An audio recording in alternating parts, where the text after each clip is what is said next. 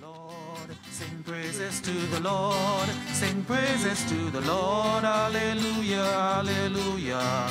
And holy be his name, and holy be his name, and holy be his name, hallelujah, hallelujah. For he is kind and good, for he is kind and good, for he is kind and good, hallelujah, hallelujah. He died that we might live, he rose again to life, he lives no more to die, hallelujah, hallelujah. Sing praises to the Lord, sing praises to the Lord, sing praises to the Lord, hallelujah, hallelujah. And holy be his name, and holy be his name, and holy be his name, hallelujah, hallelujah. And of the Son, and of the Holy Spirit. Amen. The grace of our Lord Jesus Christ, the love of God, and the fellowship of the Holy Spirit be with you all. And with your spirit. In preparation to celebrate the real presence of Jesus Christ in this Eucharist, let us acknowledge our sins. I confess to Almighty God and to you, my brothers and sisters, that I have greatly sinned in my thoughts and in my words, in what I have done and in what I have failed to do, through my fault, through my most grievous fault. Therefore I ask the Blessed Mary, ever Virgin, all the angels and saints, and you, my brothers and sisters, to pray for me to the Lord our God. May Almighty God have mercy on us, forgive us our sins, and bring us to life everlasting. Amen. Lord, have mercy. Lord, have mercy. Christ, have mercy. Christ, have mercy. Lord, have mercy. Lord, have mercy. Let us pray. O God, by whom we are redeemed and receive adoption, look graciously upon your beloved sons and daughters, that those who believe in Christ may receive true freedom and an everlasting inheritance. Through our Lord Jesus Christ, your Son, who lives and reigns with you in the unity of the Holy Spirit, one God forever and ever. Amen.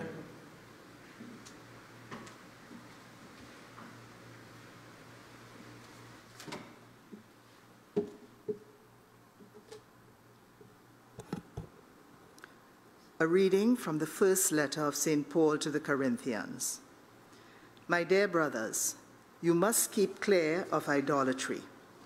I say to you as sensible people, judge for yourselves what I am saying. The blessing cup that we bless is a communion with the blood of Christ, and the bread that we break is a communion with the body of Christ. The fact that there is only one loaf means that though there are many of us, we form a single body because we all have a share in this one loaf.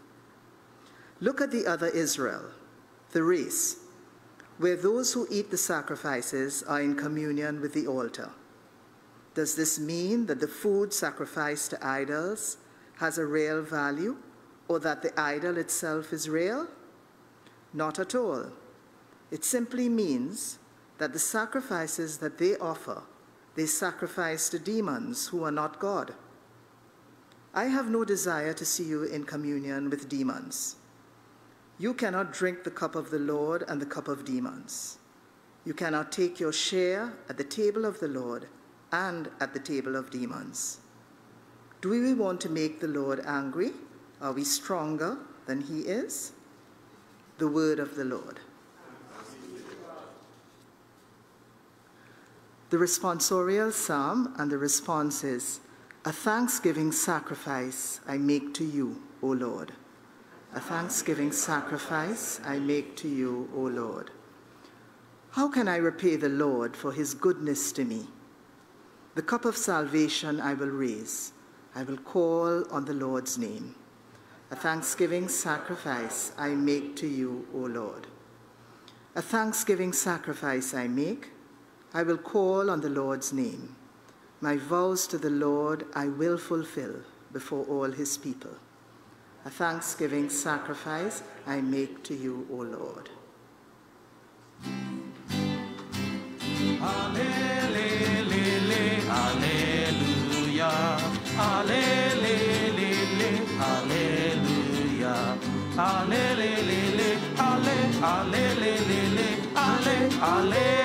alleluia, alleluia.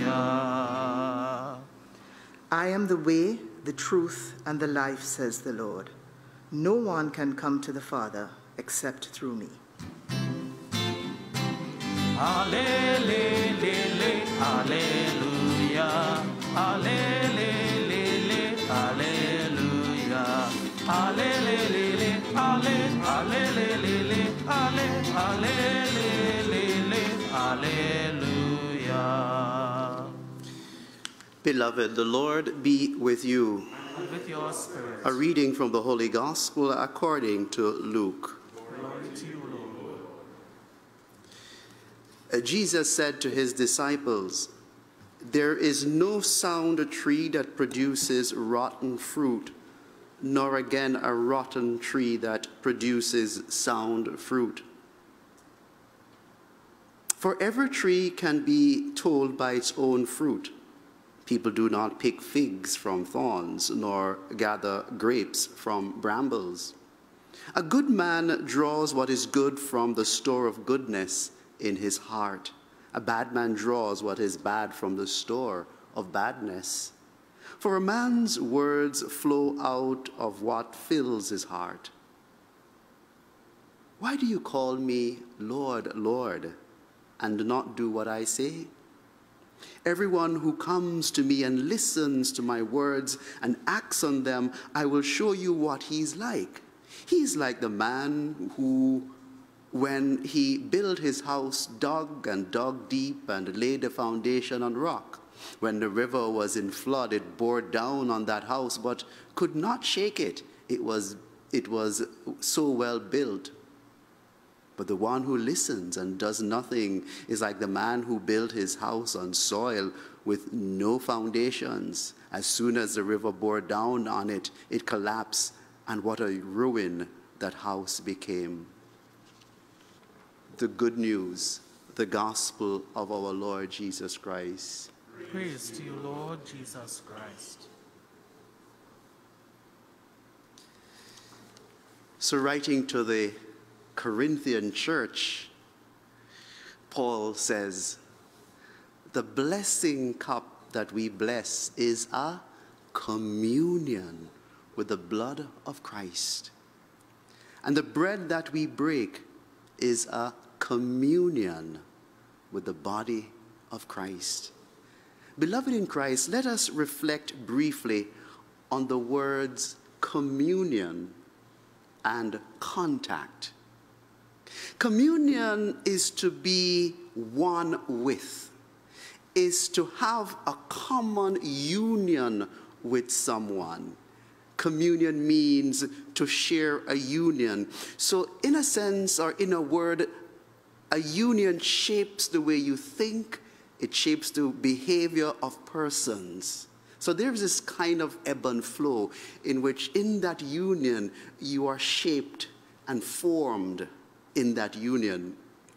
On the other hand, contact is to relate at a distance, is to encounter someone or something on the surface. Little or no influence happens in contact. It is in communion that impact occurs.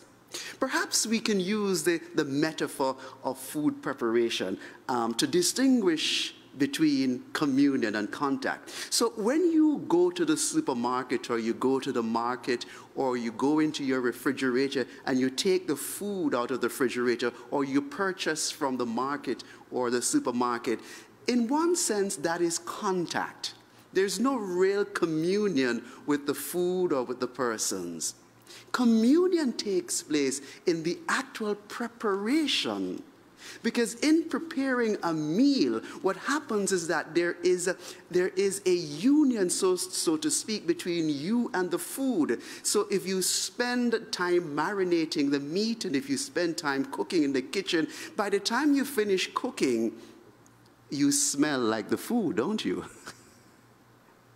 Your entire kitchen smells like the food. Your clothing, your hair, everything. So in a sense, there's this communion, there's a sharing, there's this intimacy between you and the meal and the food, to the extent that when you serve that food, people will say to you, it's been served with love, because there's communion. Beloved in Christ, Paul addresses a very sensitive and controversial pastoral and social issue in this very diverse Corinthian port city. What is the context?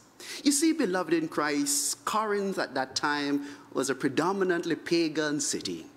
And there were pagans who have been converted to Christianity. But while they were converted to Christianity and they belonged to the Christian community, they were still participating in pagan religious activities, one of which is offering meat to the idols.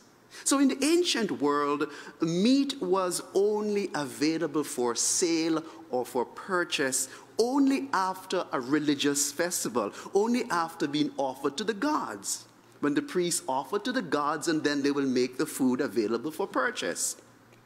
The arguments of those pagans who became Christians is that, listen, there is no problem. We have no problem continuing to participate in this banquet, in this festival of offering the food to the gods, because our intention is not idol worship.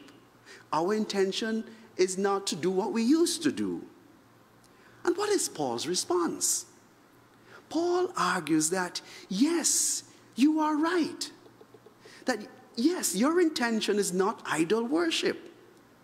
But Paul goes on to say that, yes, while your intention is not the same as the pagans, the social gesture of participating in this banquet, in this festival, is independent of their intention.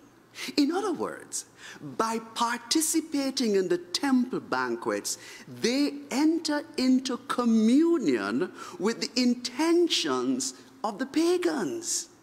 And the intentions of the pagans is anti-God, which Paul calls demons. So while your intention is not the same as theirs, by virtue of participating in this festival, you are entering into communion with their intention and therefore are propagating their intention. And what is their intention? Their intention really is destruction of the Christian community and Christian values, because it was the pagans who were persecuting the Christians.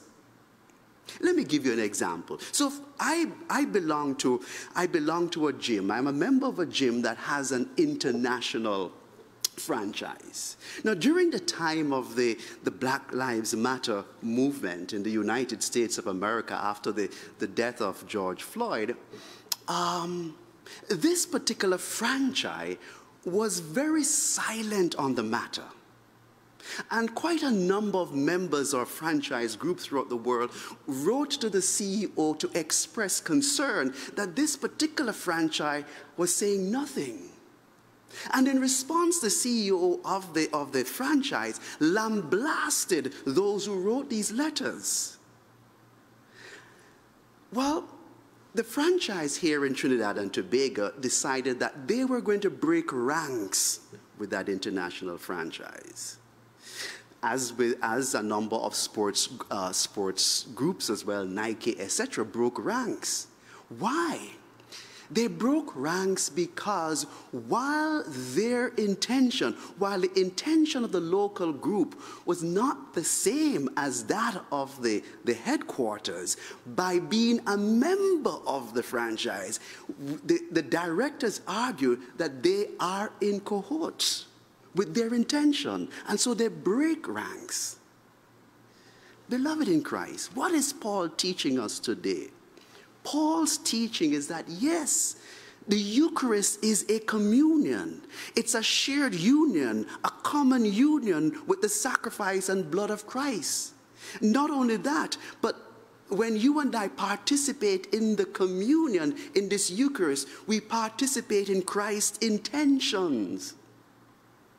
And therefore, we should not be in communion with groups or with ideologies or with persons that have different intentions from that of the Christians. So what is the missionary challenge? The missionary challenge, beloved in Christ, for all of us as we listen intently to Paul's readings, is that you and I have to identify any activity in our lives, any groups that we belong to, that while you have good intentions, but by virtue of participating in this group, you are supporting their intention. And oftentimes their intention is anti-gospel, anti-Jesus Christ, anti-God. And so Paul says, he says to you have to make a choice. You can't be in communion with the blood of Christ and at the same time in communion with a group of persons or in relationships that are anti-God. In doing so, you are offering to the demons. And so the challenge that the Christian community of Corinth faced is also the challenge that the parish church and the domestic church faces. How do we form parishioners? How do we form our children to be in the world but not of the world? It's a challenge. The answer is not simple and it's not straightforward. It's not a black and white issue. It's a very difficult process of discernment. But what Paul is saying is that if you are faithful to the communion, if you are faithful to the Eucharist, if you are faithful to be in union with Christ in the Eucharist, then it's a good possibility that you will be able to discern the groups, the relationships that you must belong to or you must not belong to. For the blessing cup that we bless is what? Is a communion. So let us take on this challenge today. Let us ask ourselves, are we participating in any social activity? Are we participating in any group that while our intentions may be pure, may be Christian, maybe of gospel values, but their intention is different. And so by virtue of being part of that group or part of that social activity, you are supporting their intentions. And so you and I, as Paul is challenging the Corinthian community, we have to make a decision. We can't offer communion, we can't offer sacrifice to the idols, to the demons, and to God. Make your choice. I pray that today you will make your choice to be in communion with the blood of Christ. Amen.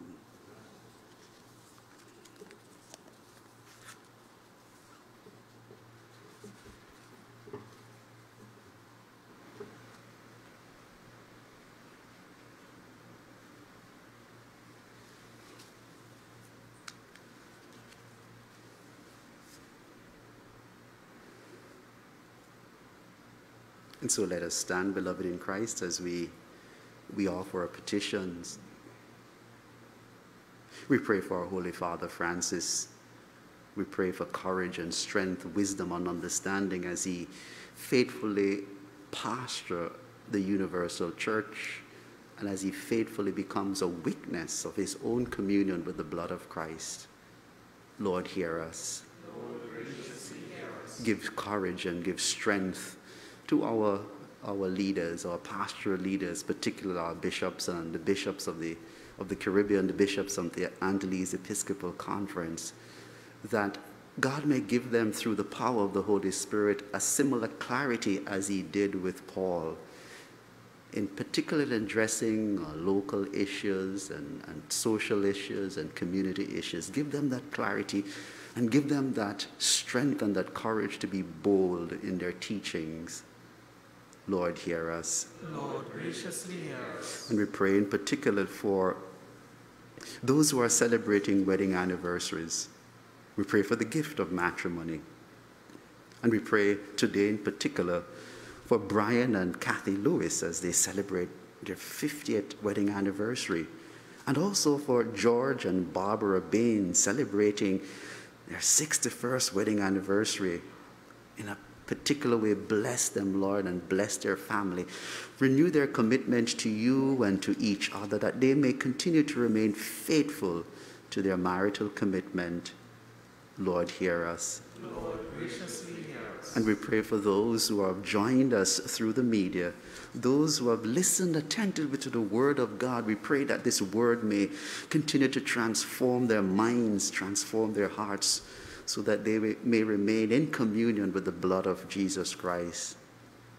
Lord, hear us. Lord, graciously hear us. And we pause briefly that you may offer your own intentions.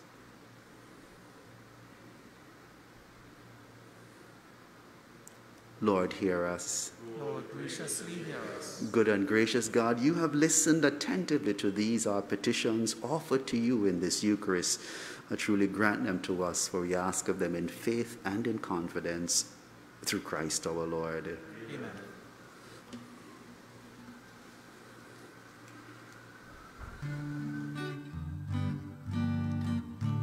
We come to you, Lord, bearing gifts of bread and wine, recalling how, Lord, you give your gift of love divine. Before your table, right now we stand. Oh, please, Lord, accept these presents from our hands. Take these all gifts, Lord, sanctify them, make them thine. Pronounce the words, Lord, that make your flesh and blood of bread and wine. Then to our Father, who reigns high above, show these our gifts, Lord, tell him of our love. We know that your love for all mankind did make the earth yield this bread and wine. You shared our humanity, gave us this life-giving mystery, so that through him we may share in your divinity. My sacrifice and yours may become acceptable to God the Almighty Father. May the Lord accept the sacrifice at your hands, for the praise and glory of his name, for our good and the good of all his holy church. O God, who give us the gift of true prayer and peace, graciously grant that through this offering we may do fitting homage to your divine majesty, and by partaking of the sacred mystery we may be faithfully united in mind and heart through Christ our Lord. Amen. The Lord be with you. And with your spirit, Lift up your hearts. we lift them up to the Lord. Let us give thanks to the Lord our God. It is right and just. It is truly right and just, our duty and our salvation, always and everywhere to give you thanks, Lord, Holy Father, Almighty and eternal God. For, although you have no need of our praise, yet our thanksgiving is itself your gift, since your praises add nothing to your greatness, but only profit us for salvation through Christ our Lord. And so in company with the choirs of angels, we praise you, and with joy we proclaim, Holy, Holy, holy Lord, God of hosts, heaven and earth are full of your glory. Hosanna in the highest. Blessed is he who comes in the name of the Lord. Hosanna in the highest. you are indeed holy, O Lord, the fount of all holiness. Make holy, therefore, these gifts, we pray, by sending down your Spirit upon them like the dewfall, so that they may become for us the body and blood of our Lord Jesus Christ. At the time he was betrayed and entered willingly into his passion, he took bread and giving thanks, broke it and gave it to his disciples, saying, "Take this, all of you, and eat of it, for this is my body, which will be given up for you."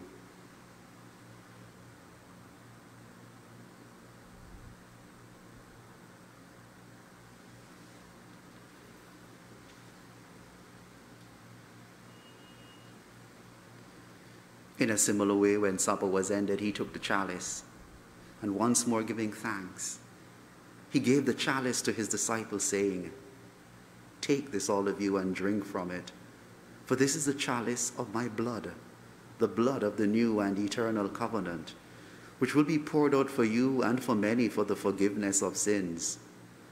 Do this in memory of me."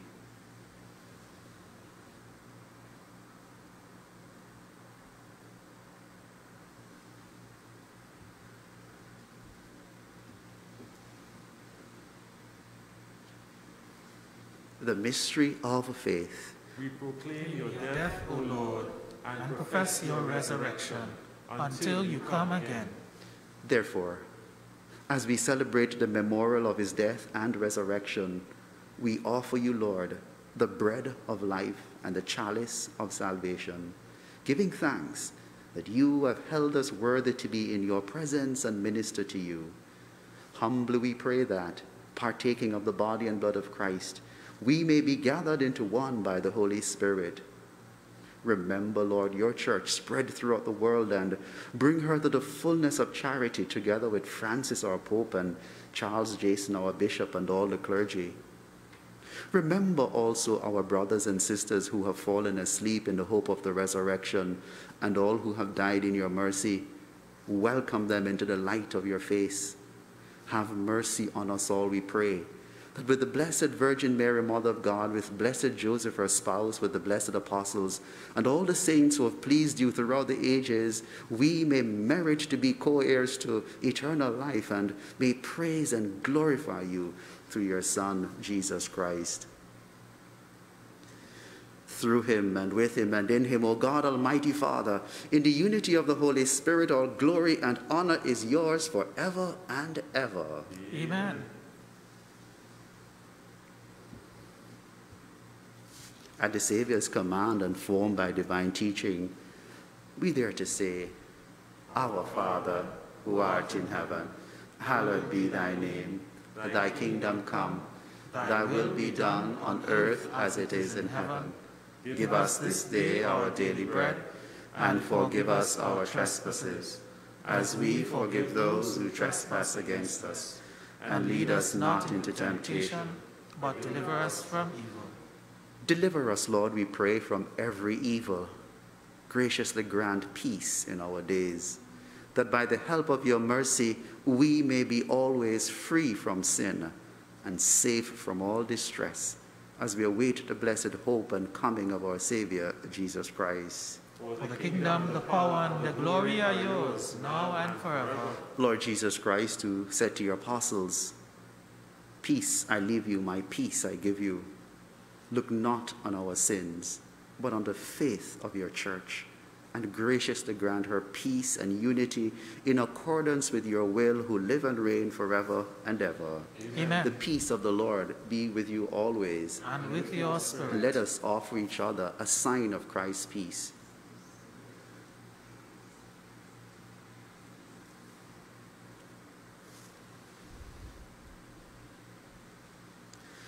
Lamb of God, you take away the sins of the world, have mercy on us.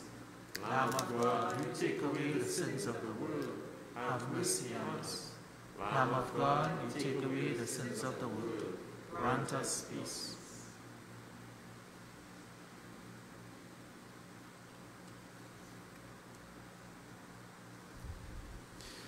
Behold the Lamb of God who takes away the sins of the world. Blessed are those called to the supper of the Lamb. Lord, I am not worthy that you should enter under my roof, but only say the word, and my soul shall be healed.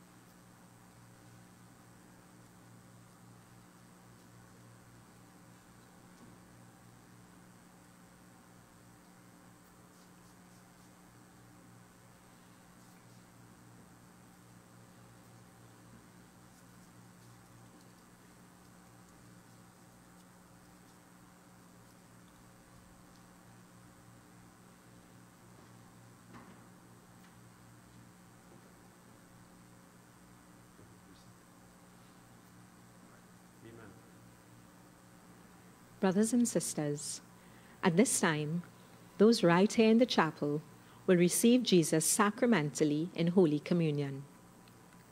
You're invited to join us and make your own spiritual communion. My Jesus, I believe you are in the Blessed Sacrament. I love you above all things, and I long for you in my soul. Since I now cannot receive you sacramentally, come spiritually into my heart. As though you have already come, I embrace you, Lord, and I unite myself entirely to you. Never permit me to be separated from you, O divine Savior, O Jesus, O blessed Sacrament. We are one, and our life has just begun.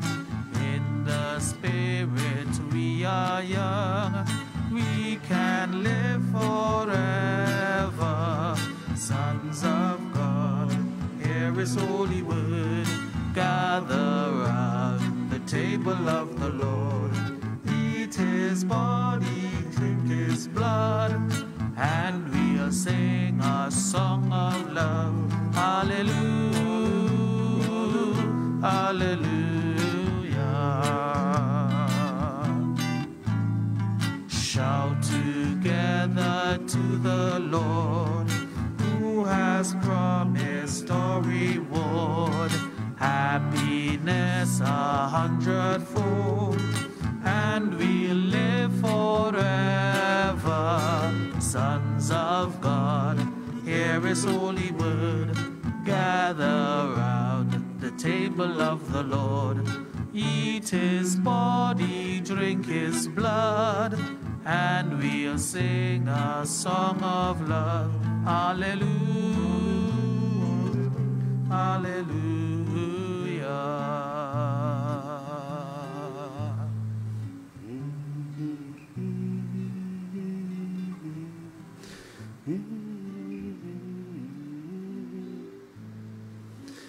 And so many of us, many of our members of our communion have not been able to celebrate in person, physically, the Eucharist. But each day they have joined us through the media, joined us in spiritual communion, still in communion with the church in celebrating the Eucharist. And so we pray that those particularly have joined us through the media, who have heard the word of God, may truly allow that word to transform them and to enable them to discern the relationships, the groups that they belong to, and to discern whether they should be part of this group. If this group particularly does not share your own intention or the Christian intention, the gospel intention. We pray that they may also have a desire, yearning for the celebration of the Eucharist. So we pray in a special way for the wider church as she goes through this pandemic, that the Lord may keep us in communion with the blood of Christ and the body of Christ. Let us pray. Grant that your faithful, O Lord, whom you nourish and endow with life through the food of your word and heavenly sacrament, may so benefit from your beloved Son's great gifts, that we may merit an eternal share in his life, who lives and reigns forever and ever. Amen. Where does non-violence begin? Non-violence begins within each of us, within you, within me. And so this evening we ask you to join Trinity TV and on Facebook tonight at 9 p.m. as we discuss the theme Mandemic, a program for men, helping men to truly deal with the challenges of the COVID period. So view Trinity TV and Facebook tonight at 9 p.m. for Mandemic, a program for men coping in COVID times. The Lord be with you. your Spirit. Bow your heads and pray for God's blessing. May the blessing of Almighty God come upon you, the Father and the Son and the Holy Spirit. Amen. Our celebration ends. Go and announce the good news by your lives. Thanks be to God. Stand together for what you believe. Work for what must be done. Love each other in all that you do, till all my people are one. Spread the peace, my brother. Spread it everywhere. Make the world know right from wrong. Help the world to care. Stand together for what you believe. Work for what must be done. Love each other in all that you do, till all my people are one. Cry out the sound of freedom. Make every sound be